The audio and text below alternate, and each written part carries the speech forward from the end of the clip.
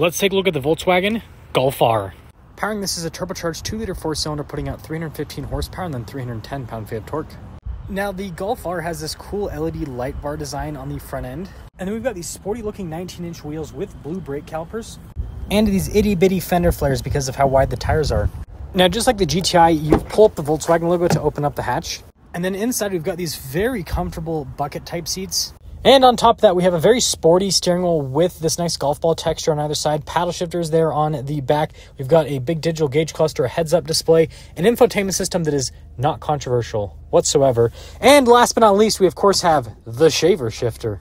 Subscribe for the full review.